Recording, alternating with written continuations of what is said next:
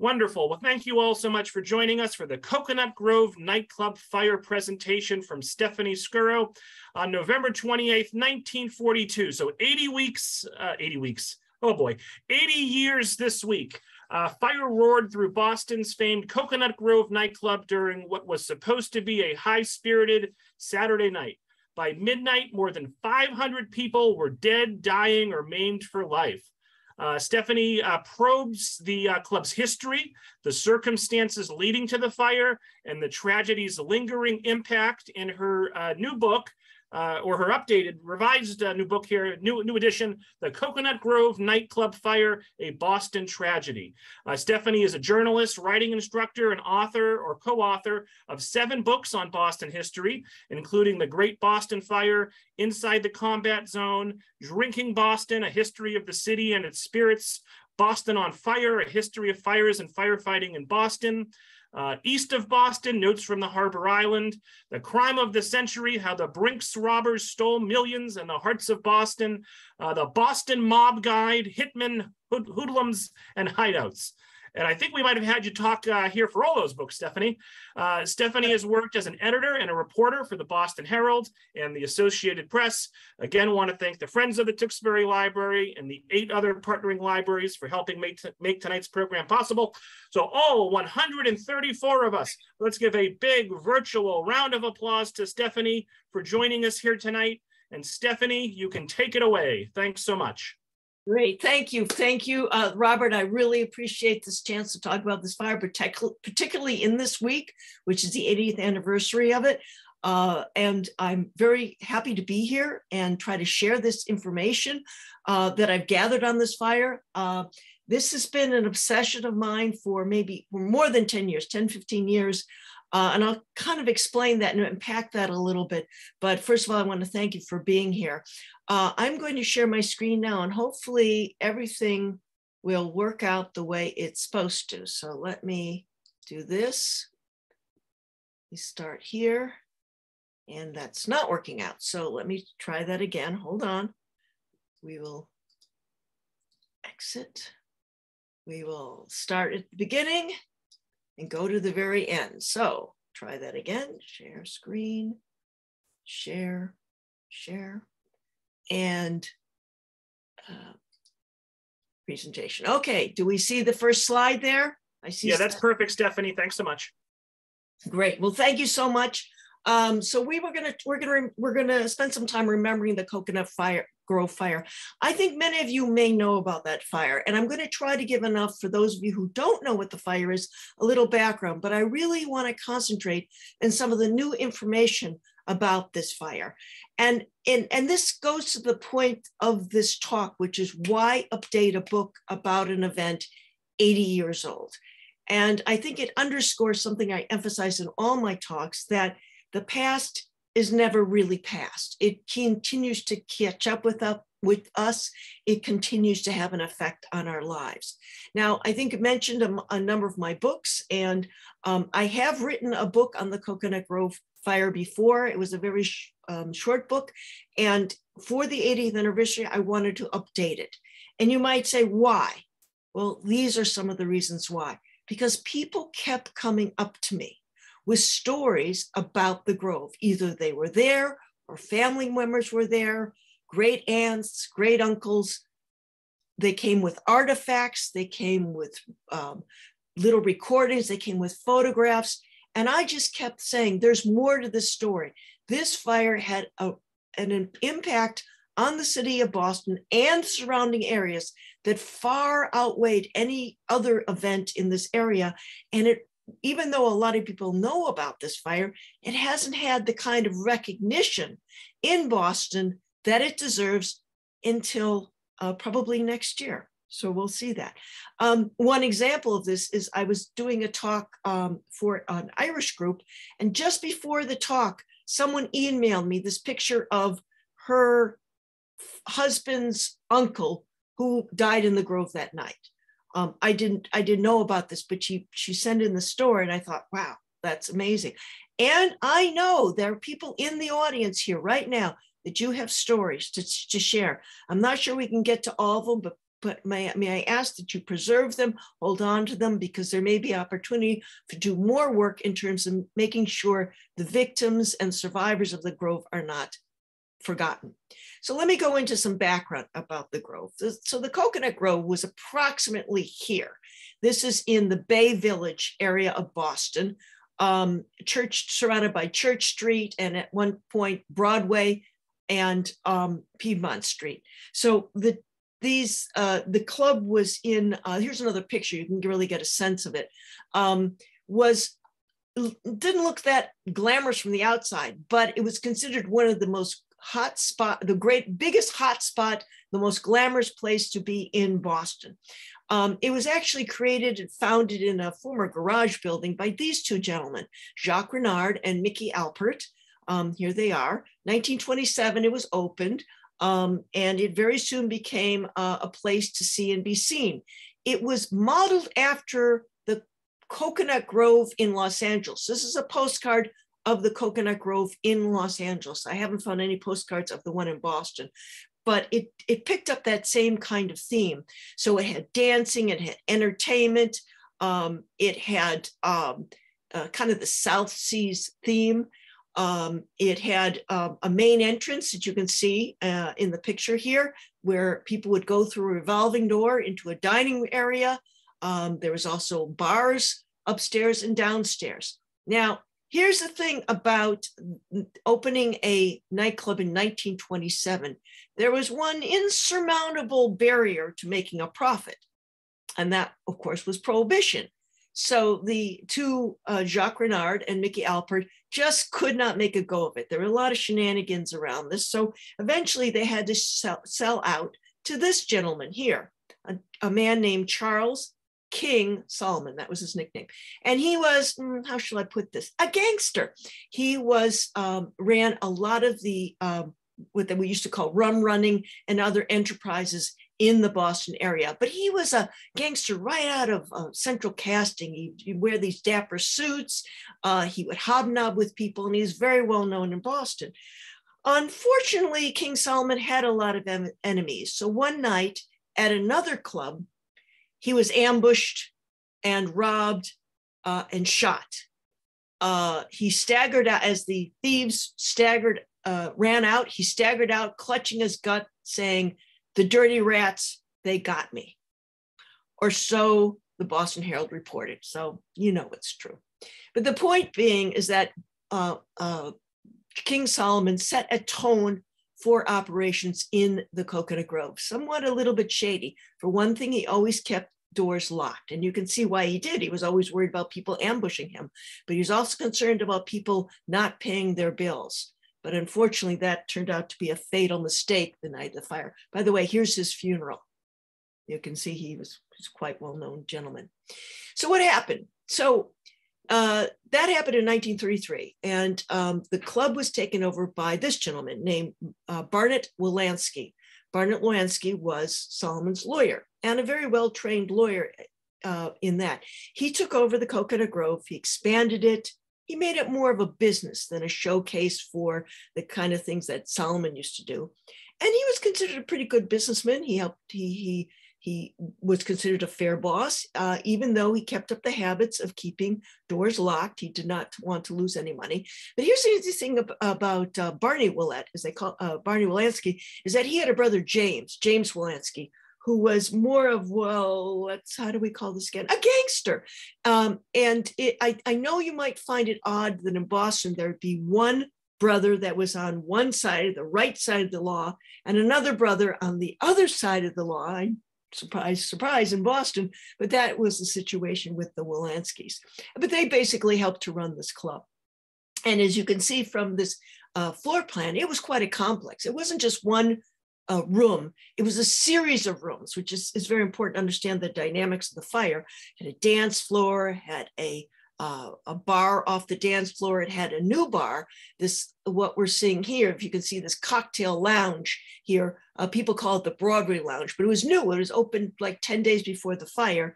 And then downstairs here, right, if you come in, this is the, hope you can see my pointer here. If you go in the revolving door, this is the main entrance, you could go downstairs into something called the Melody Lounge, which is another bar. There was only one entrance into this new lounge over here, which was the cocktail lounge, which is right here.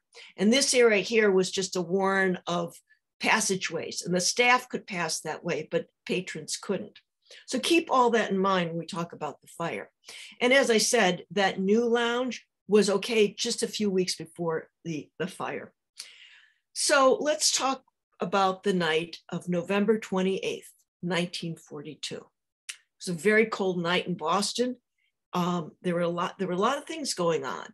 For example, that day in Fenway Park, no less, was a very important football game being played between Holy Cross and Boston College.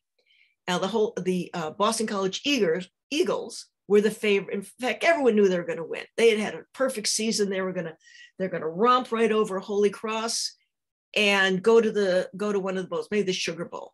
And so the Fenway Park was packed with people who wanted to see this very important college football game. Well, the football gods are fickle, and the Boston College Eagles ended up losing to Holy Cross 55-12. It was quite a rout, and it's considered, actually today, it's considered one of the greatest losses in college football history. But it made for a very sad situation at Boston College. Now, we'll talk about whether they were Boston College officials planned for a victory celebration at the Cocoanut Grove that night and canceled it because they lost so badly. Hold that thought, because that's something that's been said about this fire over and over again, and we're going to talk about it in just a minute. But that night, even though a lot of Boston College officials didn't go to the club or didn't think about going out, they were just miserable, lots of people went to the Cocoanut Grove that night, including entertainers like this gentleman, Jack Lesberg, who was a famous jazz bassist. This was Dottie Lanes, who was a singer. Goody Goodell, another singer. There were many, many entertainers in that club, and there were waiters and maitre d's and busboys, and there were hundreds of patrons. In fact, literally hundreds. At least 1,000 people crowded into that club that night. That include people celebrating anniversaries, couples on dates, soldiers, sailors who were in, remember the war was going on, 1942, there was a World War II was going on, but the soldiers, sailors on leave would go into the club. There were whole families, people, teenagers as young as 15 years old, brought by their parents to go out for a night in the evening. So people were looking forward to a wonderful evening at the club. And then there was one celebrity there, and that was this gentleman, Buck Jones, who was a cowboy star, who was in more than, I can say in the next slide, but more than 166 Westerns. And he was extremely popular. We don't know much of him today, but he really was someone who was loved by many kids around the country who belonged to the Buck Jones Rangers, his fan club, and who went to his Saturday matinee movies over and over again. And one of the reasons I wanted to do this book was that I was kind of interested in this guy, Buck Jones. I didn't know much about him, and so I did some research on him.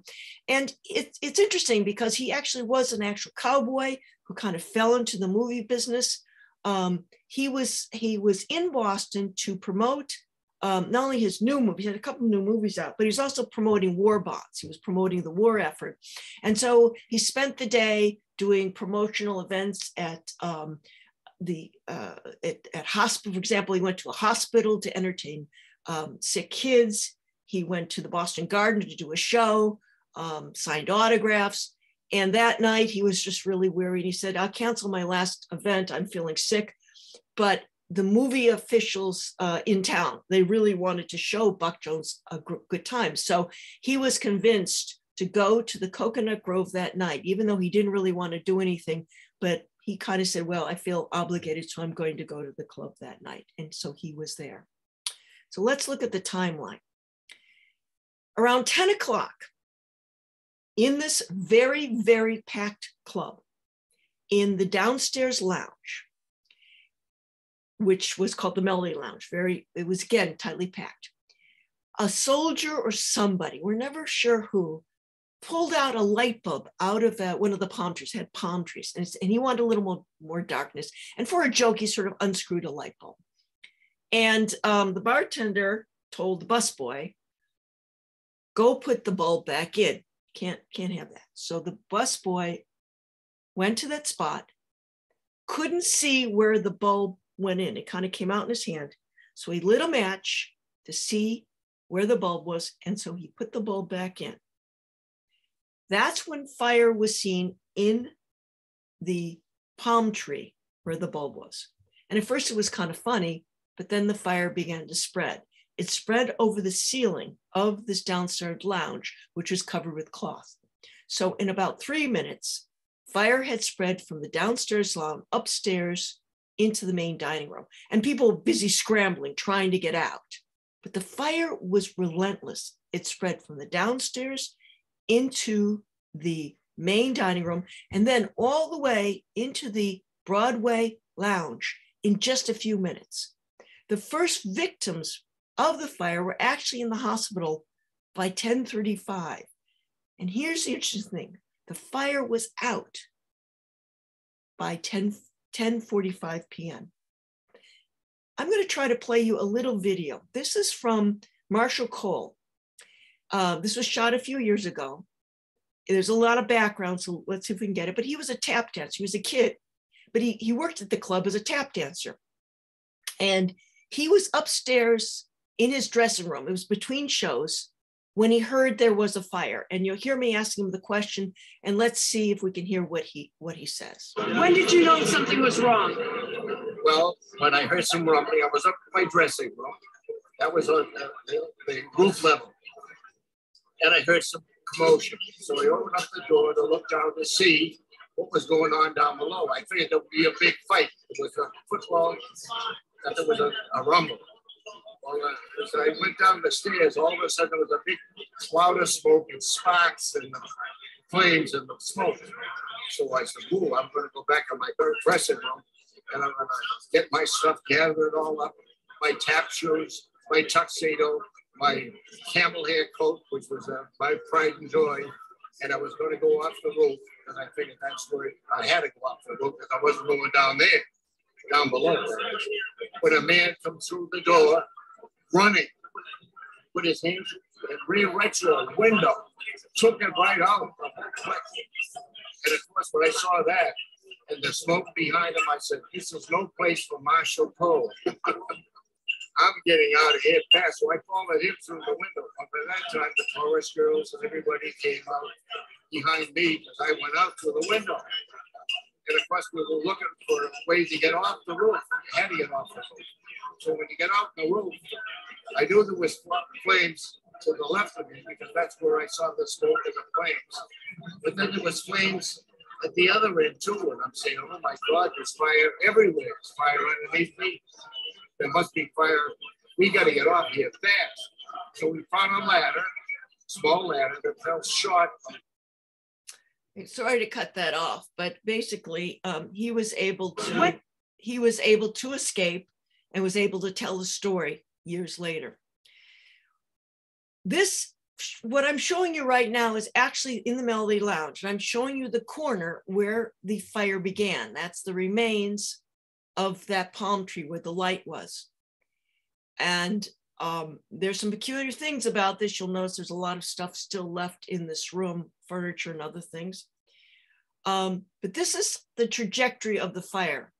It basically started in the downstairs Melody Lounge, came upstairs, and then rushed into the this bar area, and it went all the way into that new lounge. And it did that at an amazingly, incredibly fast speed, a speed that still baffles people today. Here's a picture of the club on fire. Firefighters were there on the scene very quickly. By coincidence, they were actually at a fire nearby. They came in and they were able to put the fire out fairly quickly, but not before they had a problem at the front gate. You see, a lot of people in situations like that go out the way they came in. And most of those people in the main dining area came in the revolving door, the door that's right under this sign here. And that's the main entrance to the club. So many people were trying to rush out that it jammed. It got stuck and people could not get out and literally burned to death as firefighters were trying to break through to help them.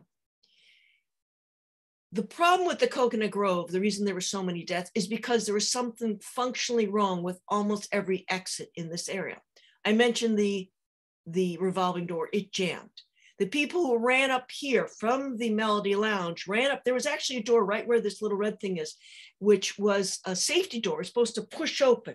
It didn't open. It was jammed. It was locked or bolted shut. They couldn't get open. So many people died there. People had trouble getting out this door because it was locked. There was an exit over here that was blocked.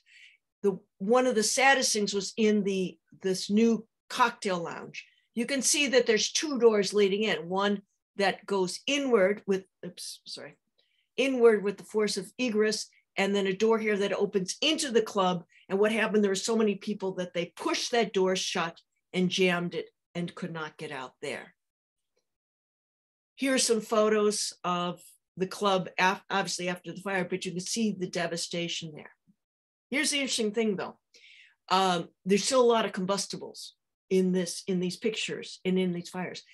The fire, even though it was described as a huge ball of fire that rushed through the area, felled people just fell down where they were because of not only the smoke and the fire, but the problems with breathing, a lack of oxygen because the fire was sucking up all the oxygen, but it didn't burn everything. And that's one of the peculiar things about this fire is that it didn't reach what firefighters would call a flashover. If you're familiar with the Station Nightclub Fire, you will know that that was a flashover fire where everything burned. That did not happen in this fire. It just moved, the fire moved in this fireball fashion throughout the club. And then the rescue efforts began, and then there was frantic effort to get everybody out of the club. At that point, the first headlines were that the busboys match caused this fire. But of course, that didn't matter initially because there was just huge amounts of death. And here are some of the pictures of some of the people who died. This is why this fire was so hard for me to write about. It was over and over seeing these faces and hearing about these people and hearing these stories. Nearly the final death toll, which there's some difficulty in establishing, that was 490 people who died, some of them some months later. There were hundreds injured, and there was many people who were scarred for life, even if they got out without an injury because they had psychological problems. Buck Jones, this cowboy star, died in a fire. And it's ironic because he was a guy who was most comfortable on a horse on the range, by the ocean. He was a nightclub kind of guy, but he died in the nightclub fire. A number of things came out of this. Many of the people were rushed to the old Boston City Hospital, to Mass General Hospital, and it was a huge influx of patients. By a good fortune, the staffs of these hospitals had been training for wartime, so they were prepared to deal with a large influx of patients better than you might think, even though they struggled. Innovations were made in terms of burn treatment. They tried new ways of treating some of these burn patients. There were new ways to treat lung patients. So a lot of discoveries and a lot of new techniques came out of this fire. One of the survivors committed suicide, and that also generated a whole discipline of looking at trauma as something that affects you not only physically, but mentally. And now we talk about post-traumatic trauma, but at the time that word wasn't even known. But through studies of some of the survivors of the Cocoanut Grove, we gained insight into how a terrible event can affect a person, even if they're not physically harmed, but the mind and the body are connected. So now this slide, got it kind of screwed up there, but what caused the fire? Obviously at the beginning, everyone said the match caused the fire. It seemed very obvious. They lit the match and it spread, but people were very impressed with this busboy whose name was Stanley Tomaszewski. He was only about 16 years old. He was working to support his family. He came to the police. He talked very forthrightly about what happened. And there was a feeling that how could all of this destruction happen with just one match? There had to be something else. And so over the years, other theories have emerged. There were some theories that there was burning film, that the building had been a film depository, and the building had been a film depository. And they thought, well, maybe that was that some pieces of the film had caught. Maybe there was combustion from all the furnishings. Maybe there was even sabotage by German agents or Lansky's gangster. There was a theory, this came later, about methyl chloride, which is a gas that might have been used in a refrigerator unit. Maybe that ignited and created that fireball that rushed through the club. We don't know. In fact, we may never know what caused it, because the official conclusion is that this fire is of unknown origin, and Marshal Stephen Garrity even exonerated Stanley, who said, no, he could not have caused all this damage. Let me see if I can play this, because here's the thing about poor Stanley. Stanley was blamed by the population of Boston, even if he was exonerated by the officials. I was giving a talk in Hull about this fire, and a man just jumped up and started talking about his relative, Stanley Tomaszewski. And I managed to catch, I'll just play a little bit, I managed to catch him on film. So if you have any researchers in the audience, always keep your phone handy. And I recorded him. I never did get his name. It's like I don't know even anything about it, but he was 89 years old, and he felt compelled to defend Stanley. Lighting the fire. Stanley was a hard worker. His father was unemployed. He was trying to help his mother out. Saturday morning, he would get the wagon. He'd go out selling fruit and vegetables. At night, he went to the Cocoanut Grove, making himself a few bucks for his mother.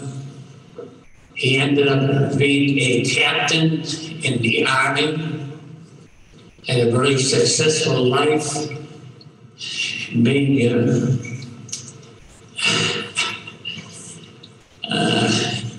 did handle all kinds of books for big companies, and I visited him so many times, and he just felt so bad that he'd get blamed, and people were spitting on him and calling him at all hours of the morning to blast him out, being the culprit, and it wasn't so. I'm only 89, but I'm still enjoying my life, and it's so nice to speak my piece here. God love you, Stanley. I found that to be very moving. As I mentioned, a number of very good innovations came out of this fire. I mentioned the burn and lung treatments. There was also legal precedents that came out of this. I'm going to talk about the trial, but basically the idea that keeping a business in unsafe condition, and if there's deaths, or you can be held liable for manslaughter, which is a very key part. This fire set of precedents has been used over and over again. The other thing is about safety rule enforcement, and let me emphasize this, that it's not that before the fire that the public, that the builders didn't know that revolving doors, for example, should be flanked with swing doors, because if the revolving door jams, there's another way to get out. People knew that was, in fact, it had been recommended that be the standard in buildings throughout Boston. However, there was not the political will to enforce that. But after this fire, many businesses took these regulations seriously, and inspectors took them even more seriously. For example, even today, the inspectors and police are very careful not to have clubs overcrowded in Boston. As I said, almost 1,000 people were crammed into that club that night. It was licensed for 500. It was just packed beyond capacity. And so today there are rules about overcrowding. There are rules about proper exit. There is a rule that a business such as a restaurant or nightclub can be considered a place of assembly and therefore is subject to greater safety regulations. All that came out of the Cocoanut Grove fire. Lewanski was found guilty of manslaughter. He was the only person, Barnett Lewanski, the owner of the club, who was not even at the club that night because he was out sick, was the only one convicted for this fire. He was convicted of manslaughter, and that was because he kept the club in an unsafe situation. But he only spent a few years in jail. He was pardoned, but he died a few years after that. So one of the things that's propelled me to keep coming back to this fire is these myths, and I've just listed a few of them here. I can tell you one thing. Buck Jones, it's been said he ran back and forth to save people. Not so. That didn't happen. Did the city pass a law saying no Boston club could ever be called the Cocoanut Grove? We're not sure about that. Probably not. But it was an unacknowledged practice that was going on. And then that Boston College party. Let me talk about that. It's interesting because I was convinced that Boston College was planning a party at the Cocoanut Grove that night. And Boston College team, they were going to go there, they're going to have a great time, and then they lost terribly, so they canceled their plans. And in fact, this woman, who is quoted in my book, read from the diary of her father, who had many ties to Boston College, and he talks about, I'm not going to play it, it's a little long, but he talked about how they were devastated by this loss, and then the fire came along and it sort of put it into perspective, but they were very grateful that they had lost because they would have been at the club and there would have been a great loss of life. In fact, however, someone on the Monday after the fire, Coach Denny Myers gave a talk to a group of Boston College alumni, and he insisted that they were going to go to the Cocoanut Grove. They didn't. And obviously God was looking out for them. It was the act of God. It was the hands of providence that intervened to help Boston College on that. Now, truly, that always bothered me because I don't really quite understand why God would take the part of Boston College over Holy Cross. It just didn't seem logical. And over the years, I would hear about, well, no, they weren't going to go there. And I kept seeing stories about, well, no, actually, they weren't going to go to the team was not going to go to the Cocoanut Grove that night. They actually went to a party at the Statler Hotel, which is now Park Plaza Hotel. But perhaps some of the members of the team were going to go to the Cocoanut Grove later, but just didn't. So this idea that God was looking out for Boston College is kind of undercut by this. But there's a greater truth to all this. There's a greater truth to the story that I want to emphasize. And that is that when there's disasters like this, when there's horrible things, we as humans need to see a reason for it. We need to feel like there's some purpose to that. Even if there isn't, we want to feel something good will come out of it, or that God was with us, even in the worst of circumstances. So I feel like this story, even though it may not be technically true, it underscores a greater truth about how people view this fire and how horrible it was for people who had to live through it. Just a couple things on the cause of the fire. I've discussed that it's still of unknown origin. One thing I will say, I've had a number of conversations with fire. I'm not a fire expert. I'm not a firefighter. I leave that to the professionals. But I've had discussions with some fire engineers who are very interested in this fire and are baffled at its speed. But this is an interesting photo that one of them shared with me, and shows basically that the fire emerged from the Melody Lounge, came through this area, and behind us, what we're looking back on it, is the main dining area. Notice the ceiling. Notice the curve of the ceiling. And he speculates the fire came in. Maybe that's why it moved so fast. It was shot like a bullet because of the configuration of this roof. We don't know that, but it's another interesting theory that adds to the mystery about the fire. Another reason I wanted to tell this story is that there actually are some great stories of survival. You can see from this headline that 4 members of a family died here. The one woman, there was a teenager, Ann Clark. She lost her father, her mother, her boyfriend's father. The only survivor were her and her boyfriend's mother. She was burned. She survived. She was physically okay. Mentally, she had years to recover. But I was able to interview her when she was in her late 80s, early 90s, I think it was. This is a picture of her with her parents. And she went on to have a beautiful life with a husband, children, grandchildren, and was able to overcome the obstacles. An amazing woman there. Let me skip that. Things keep coming up. For example, someone called me up and said that he had drink tickets from an uncle, someone who worked at the Coconut Grove that night, who escaped, who had drink tickets and a menu in his back pocket. And all these materials have now been donated to an archive that really, again, helped to tell the story. Here's another interesting thing. When I was talking in Groton, a man came up and showed me this wallet, and we laid out what was in the wallet, and I took a picture of it, and it's from his uncle. I think it was actually his great uncle who died in the fire, but this is all that's left. And again, I snapped a little bit of video on that. Let me see if I can play this. If you could tell me your name and your connection to the Coconut Grove. Joseph Short. My uncle was Joseph Fire. He died in the Coconut Grove. And how did you happen to come by his wallet? It's been handed down through the family. My grandparents had it long after he passed away. And it was given to my mother to pass it on to me. I'm named after it. And you said there was $1 in the wallet when you found it? Yep.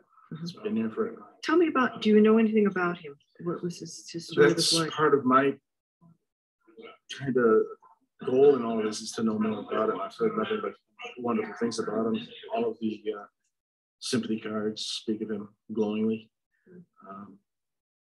And I just want to know who my uncle was. I knew his sister. I know both his brothers, my uncles, and my mom, and my grandparents. I just don't know him. He was actually named for him. So you can see the thing about this fire, and sorry about the cat, who's decided to jump on me. The thing about this fire is that I am looking at it now as a generational trauma. There were the original victims and survivors, but this gets carried on through the generations. I've had people coming up, and they're still searching for information about relatives that they lost or never knew, but they want to know what's happened. And so I think that's an important reason why I've continued to go back to this fire to write about it, because I'm still seeking answers. I'm still trying to get to those people. And there's been a number of new developments, which I think are very, very exciting. The actual site of the Coconut, this is the actual site of the Coconut Grove. And today it's been covered with luxury condos. It's, as I said, it's a very expensive area of Boston now, and now luxury condos have been built there. This is a plaque that was in the sidewalk near where the revolving doors were in the old club. And this is interesting history. It's made by a survivor of the fire. And this has been the only memorial that the city has put up about this fire, was this plaque. It's a nice plaque, but there's a plaque in the ground. And when the condo was built there, they asked for it to be moved. They didn't want it in front of their building, so it's moved some distance away. So it's no longer near the entrance of the revolving door. This caused a little problem. So this is where it is now. One important development, though, is that a street that was called Shawmut Street Extension has been renamed Coconut Grove Lane. Again, another memorial, another way to recognize that something happened here in this fire. There is a very good documentary, and I'm not just saying that because I'm in it. There's a really nice documentary about the fire, 6 Locked Doors, Legacy of Coconut Grove. You can buy it or you can wait. It airs on PBS every now and then. It's an excellent documentary. It really gets into a lot of issues. And then there's an effort to build a memorial to the victims of this fire. This photo was just taken on Monday. This is at an event at the site of the Coconut Grove in which survivors were there. No, actually the children's survivors were there. There's only 2 survivors left that we know about. That the children's survivors there, Mayor Wu was there, and there was a lot of discussion of what would be a good way to keep the memory of this tragedy alive. And this is something that I was very, very gratified to see. And I'm going to tell you more about the memorial in just a sec, but I want to draw your attention to the wrapping behind them. That's the condos. This is the condos. Guess what? They've had a lot of problems with leakage. So for some reason, this is this expensive condo. It's now wrapped like a Christmas present because they're doing work to try to prevent leakage. For some reason, water keeps wanting to drip on the site. I have no reason why, but that is what they tell me. So what is going to happen hopefully next year, that's what we're aiming for, is to have a memorial placed not at the site because there's no room anymore, but placed in Statler Park, which is nearby. This is a picture of the park. And as you can see, it's just a few, it's not very far from the actual club. The blue square is where the club is, and that's where Statler Park is. And this is the proposed design for this memorial. In other words, it will be an arches that will mimic the arches that were at the front door of the Coconut Grove, and it will be etched with the names of the victims of the fire, all 490 people. And that's just a start. It may be that there's a memorial, then there'll be events, there might be some interactive exhibits, but the idea is to create a memorial where people can come learn about this fire, younger people can learn about this fire and think about the lessons that it holds for today, and think about why we need fire regulations, why we need to be ever vigilant against fire. Look at the Station nightclub fire, the Ghost Ship fire, other nightclub fires. This is a problem that keeps happening, so it behooves us to keep repeating these particular lessons of the fire. If you, here are some resources on the fire, coconutgrove.org, very good thing. There's a lot of stuff on the net. Not all of it's accurate. So these are the best sites if you want to find real accurate information about the fire, Boston Fire Historical Society, the NFPA, National Fire Protection Association. These would give you, I recommend this coconutgrove.org. It's very well put together, a lot of good research. If you're looking for information about your own family members, this is a good place to start. Of course, you can always buy my book, which is available in bookstores and online bookstores, but also in libraries. So I really thank you for listening. It's a very short summary of this fire, but let me emphasize, I think it gives us lessons, it gives us details that we have to continue to repeat and to remind ourselves that fire we have a lot of new equipment, technology, sprinklers and all that, but fire still is a deadly foe, and we need to stay ever vigilant about that. So with that, I'm going to stop sharing, and we can take some questions. Please put them in the chat, and Robert will relay them to me. And I thank you for coming out this evening. So Stephanie, wonderful job as expected. Yeah, let's take roughly 10 to 15 minutes of audience questions. Pat would like to know, do we know how the busboy escaped? Yes, people have asked me that. Basically, the busboy was down in the Melody Lounge, Stanley. And so when the fire started to spread, he and the bartender and other employees frantically tried to put it out. They didn't run, they really tried to put it out. But it started to spread. And then what they tried to do was they tried to herd people in that area to go into the kitchen, because there was a door to the kitchen right off the Melody Lounge. There was a whole complex downtown. And so and they managed to get a number of people to go down into the kitchen. But as I said, people tend to go out the way they came in. So a lot of people came down the stairs into the Melody Lounge. So instead of following the instructions, they went up the stairs actually following the fire and then tried to get out the door at the top of the stairs, pressing on it and getting trapped there. Some people actually made it around the corner. Some people tried to go get their coats and delayed a little bit. And then they tried to get out the revolving doors. Stanley and other people was among the group that went through the kitchen and managed to get out some windows. They broke through some windows in the kitchen, so they got out from under the club. And that's how he escaped. And he went searching for his friend, Joseph Tregelfara. That was the man that's the one who owned the wallet. So they were very good buddies. Actually, Joseph had helped Stanley get the job there. So he went looking for his friend and couldn't find him. He was distraught. Okay. Other questions? Yes. Karen wants to just thank you for the interesting presentation. Judy asks, how did Joe Short's family get the wallet? That is a good question. I think they probably got it when they identified the body. He didn't say specifically, but many people, many families were asked to identify bodies.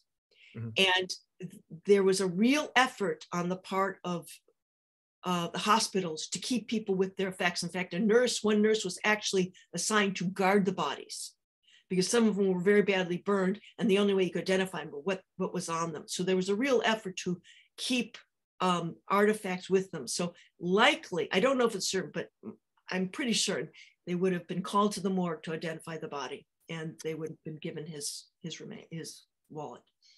Anne wants to thank you very much for the presentation. Mary wants to know what happened to the band leader, Mickey Alpert.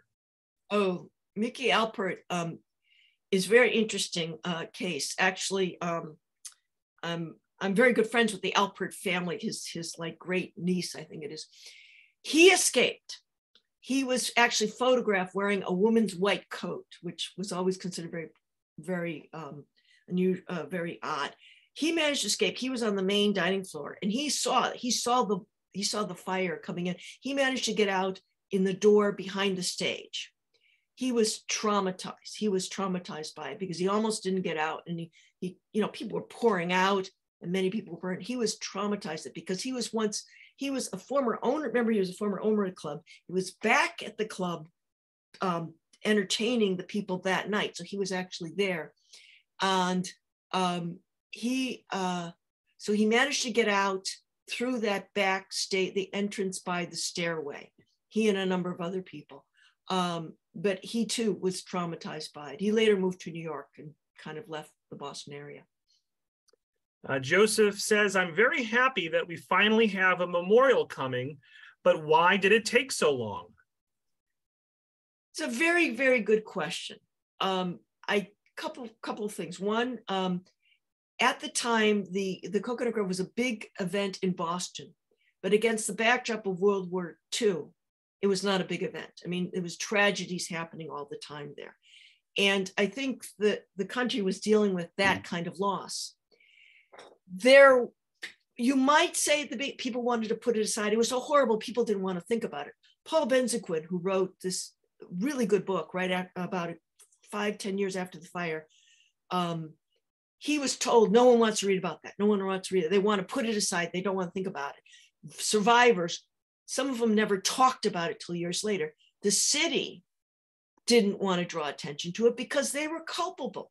They could be considered culpable because Barney Wolanski cut a lot of corners and people just winked at him.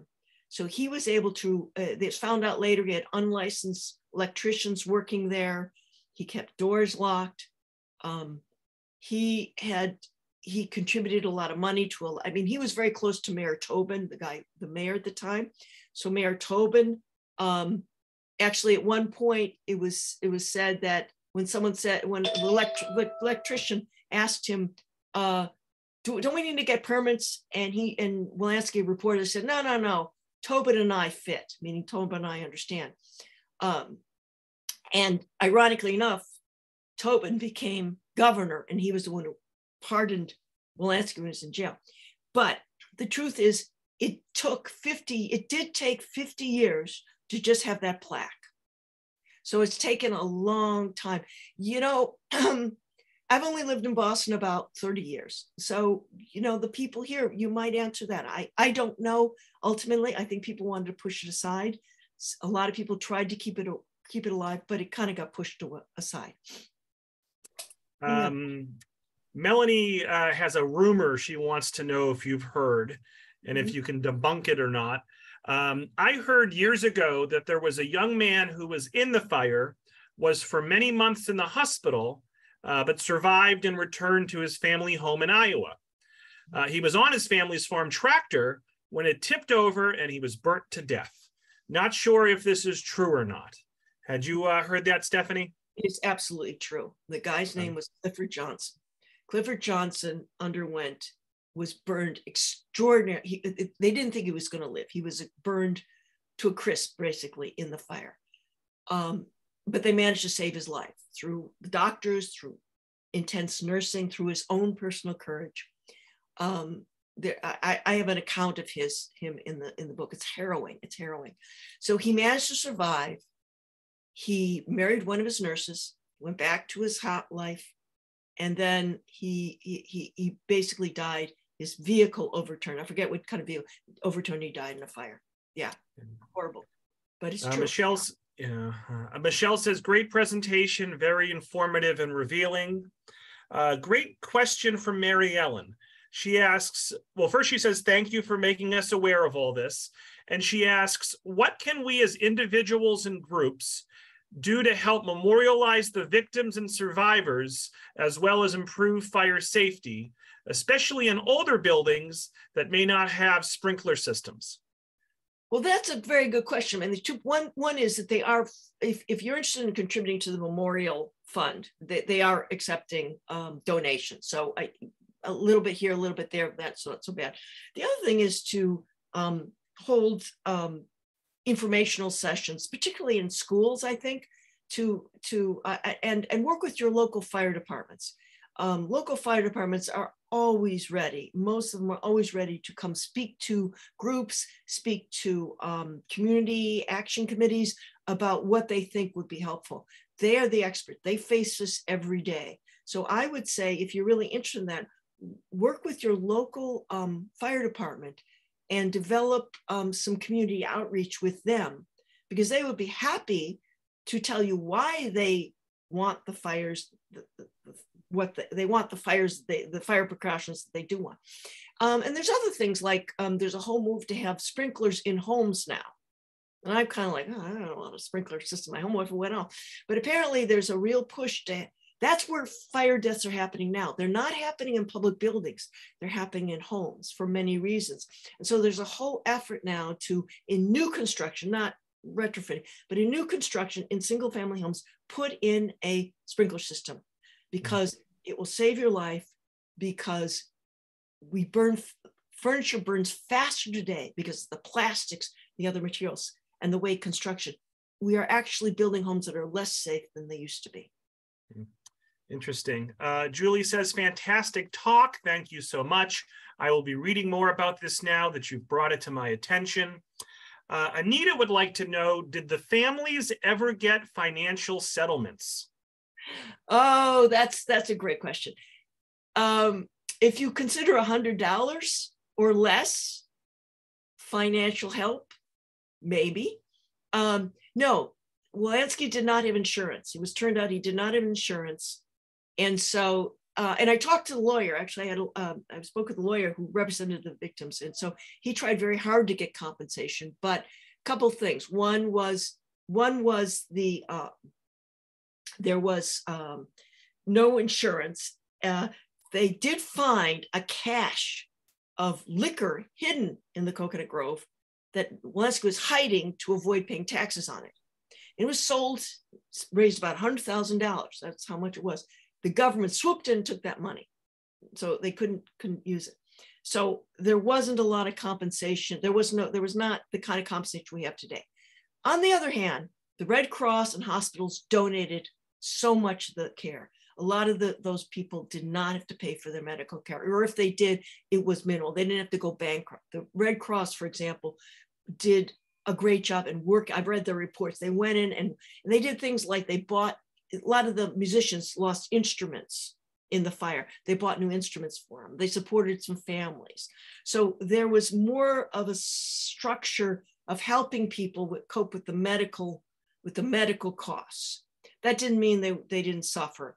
That was a little muted, but they really, today there would have been insurances. People would each get like millions of dollars, but that did not happen. A lot of them got less than $100, maybe $50 for this. Karen, I apologize in advance. I'm probably going to mispronounce the name, but Karen says, thank you for your very informative talk. I look forward to buying your book. My uncle, Arthur Zedadult, died in the fire. Oh. So, wow. Yeah. Karen, thanks for coming tonight, and sorry for your loss. 80 years later. Hope says, thank you for the great talk. Saul says, thank you for a great informative talk. Why do you think no city officials were ever taken to task for this horrible event?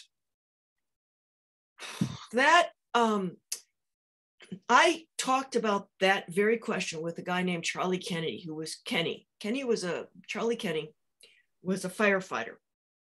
His father was a firefighter who fought at the Coconut Grove and was so injured by that he had to retire. Bear with me. Charles Kennedy had a son also named Charles Kennedy, and Charles Kennedy was also a firefighter, younger, but he became fascinated with the Coconut Grove, and he was convinced there were a lot of payoffs. There was a lot of dirt happening, and so there were just a lot of shenanigans. For example, there was indictments brought against about 10 people in the Coconut Grove.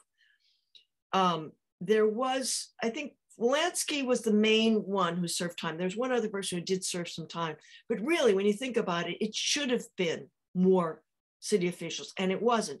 And even at the time, people were writing letters to the editor saying, this is all going to be hushed up. There's a great story about it, a guy named Nako McCormick.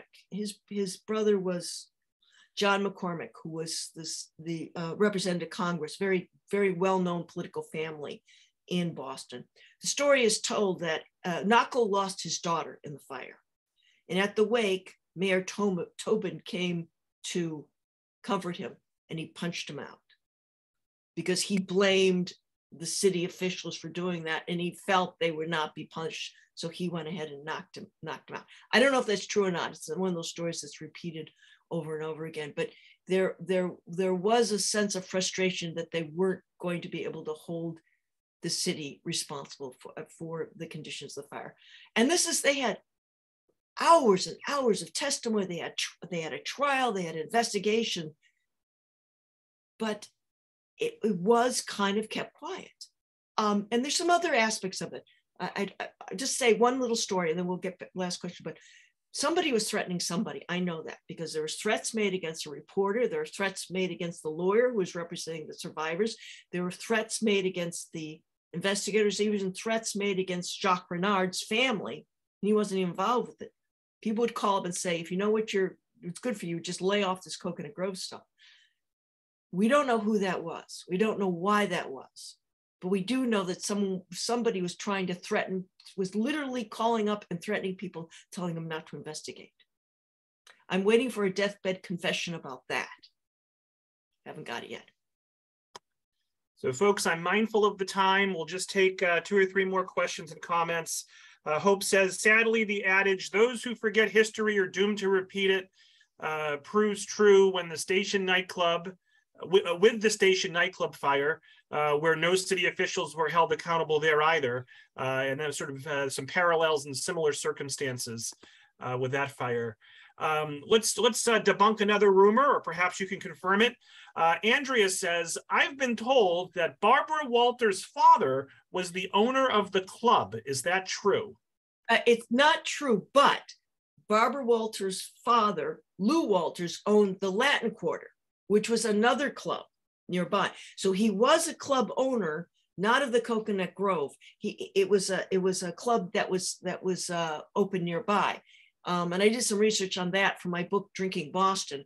And so So and the Latin Quarter, there were a number of, sometimes it's hard to trace who owned what, but definitely he was not an owner of the Cocoanut Grove, but he did own a nightclub in the Boston area called the Latin Quarter.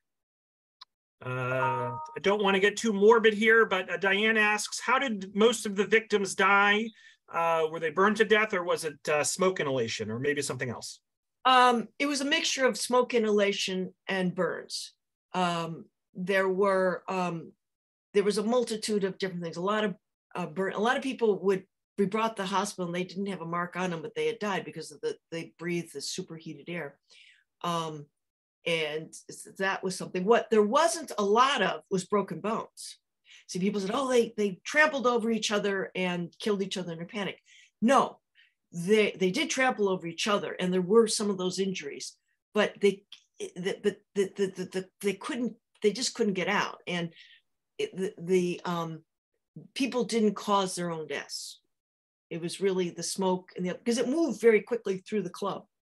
Some people survived. One person survived because he breathed in the superheated air and he just passed out. And he went down to the ground where it's cooler. The rest of his party, he had stood up, got hit by that, fell down. His rest of the party died. He lived because he was on the cool. He was below that fire moving through. It was a little peculiar. I mean, one of the things I talk about in this book is this sense of who lived, who died, and the role of fate in a lot of that. So it's difficult, but there were numerous causes of death, some of which were very mysterious. So I think we will stop the Q&A there. I do want to acknowledge there was about 12 to 15 comments and questions we just didn't have a chance to get to. Additionally, we did not have time for folks to share stories, which I do apologize, but I do want to try to stay within our roughly 60-minute time frame here. So I guess, Stephanie, what's next for Stephanie? Are you writing another book on a different chapter of Boston history? Are we appearing in any more documentaries? Are we writing articles? What are we doing right now? Well, a couple things, actually. One is I've with a group of people from the Friends of the Boston Harbor Islands, we are going to be publishing basically a diary that was kept in 1891 by 4 women who went out to Great Brewster Island for 2 weeks. It's like a girls' night out for Victorian women. It's a happy book as opposed to this book, which is not so happy. But they went out to this island. They kept a journal with photographs and illustrations of their experience. It's like a Facebook of 1891, and we are reproducing it with the beautiful illustrations of photographs. We're putting it in context, and we hope that it will be of interest to people who are interested in women's lives and Victorian era Boston, and the literature. They filled it with poetry. So their journal is a wonderful document, and we're trying to bring it to life. And then I do have a novel that I've written, and the publisher tells me it'll come out in 2023. It's called Cat Dreaming, and yes, there are cats in it. What can I say? There you go. Well, Stephanie, thank you so much for being so generous with your time and talking about such an important topic with us on the 80th anniversary. So folks, I again, just before we go, want to thank all 150 of you or so that tuned in. Want to thank the Friends of the Tewksbury Library for sponsoring. Want to thank the libraries in Newton, Ashland, Rockport, Groveland, Clinton, Danvers, Belmont, and Wilmington for helping spread the word about tonight's event. Look for an email for me later tonight with a link to this recording, a link to a feedback survey, and information about some other upcoming virtual author visits that might be of interest. And Stephanie, any last words? No, just thank you very much. And what I might say is there's a number of people who are continuing to research this fire. So save those stories. If you have one, contact me, go ahead. And I may pass them on to other people who are doing some research. You can get me through my website because we want to keep all these stories alive. Great. All right. Thank you so much, Stephanie. I'll include your contact info, your website info in the email I send out. So thank you all so much. Go Patriots, and everyone have a great night. Thank you. Bye-bye. Bye-bye.